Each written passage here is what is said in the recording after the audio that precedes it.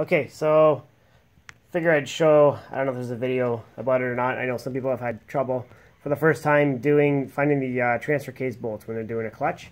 I happen to be doing turbo at the same time, so you can really get a good view of it here. So the bolts that are in red, get the camera in there, so one there, and then there's one up here under the lines, and then there's this bracket here that goes on here. So you're gonna have to probably remove that first.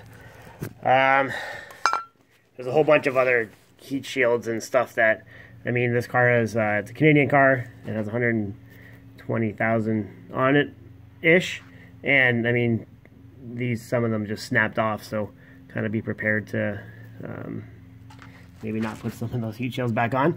Anyway, so those are the top three, and then the bottom three are easy. You're gonna have to go through, if you're doing it with the turbo on and stuff, you move the downpipe. Some people have done it without the downpipe, but I don't know how. But you're gonna have to go through their fender well here, and then you can see, let's see there, so you focus. So the ones with the red, 1, 2, and then there's another one up to the right there. Mitsubishi was nice, I marked them with red. I'll show you where the bottom ones are. I had to remove the whole knuckle here because it makes Canadian winters, and the axles were seized right into the hub.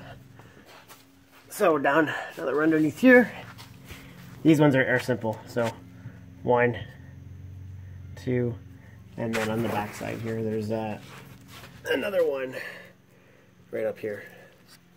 You can see that there, right there. So that's it. Good luck.